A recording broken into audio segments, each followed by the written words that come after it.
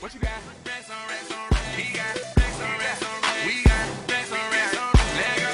It's so lit. I got racks on racks on racks. She got racks on racks on racks. What's up, guys? This is Parker from the RC Network, and today we have a little update video for you guys.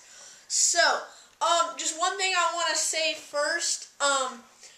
Every single dime that I make of my money, whether it's from birthdays or Christmas, and it all goes to my RC hobby. So, just to clarify that, and I do have a job, so yeah. So, let's get on to the E-Maxx. So, I did get this for Christmas. This is my newest addition to the RC collection. And so far, I've probably ran about an hour through this so far, maybe more. And this is a really fun truck. Like, it's just amazing. I'm just having a blast. And in both of the unboxing videos, you saw my friend Chris. Yeah, so one day we literally just drove for like an hour just out in the backyard track, and we just had a blast with both of our cars. So that's going well. And one thing I did notice though with the E-Maxx, and same with the E-revo, the slipper clutch transmission, after about like 30 minutes of running, it'll actually come loose, and you need to regulate that. And I will be doing a separate video on that. But enough with the E-Maxx. We're gonna go to the Stampede. So, as you know, I've done a couple of upgrades to this so far, bumpers and new tires, but I still have RPM A-arms and shock towers that I still need to install. I just haven't had the time to do the video on it, but I will be getting another set of Pro-Line Street Fighter tires. So that's about it for this. I've just been running this around, you know, it's just a blast, constant wheelies. So, in this, we go to the Slash. And so far, I haven't been running this truck as much as I would like.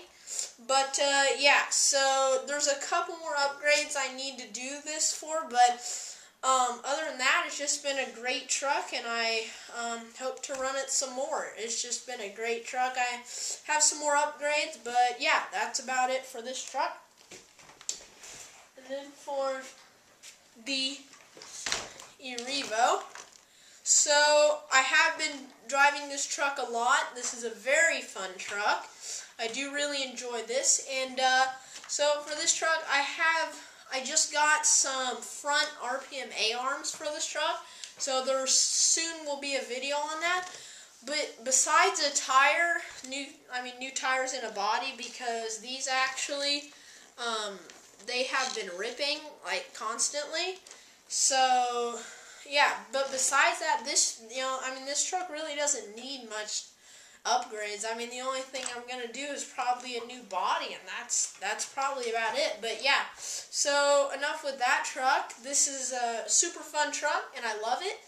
And I don't know if you guys can see, but in order to fit those Venom batteries, I'd actually take the battery vents out of them so the external leads could fit. But yeah, so it's a great truck, and yeah.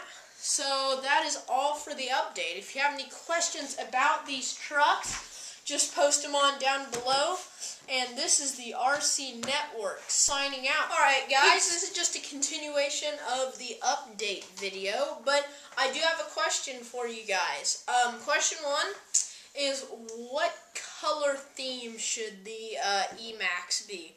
Basically, I would like the color themes to stay between blue, black, purple, or silver and black. And any combinations of those colors would be fine with me. But I just want to know what you guys think the color should be. You know, I do have two red themed cars, one red and black and one red and white.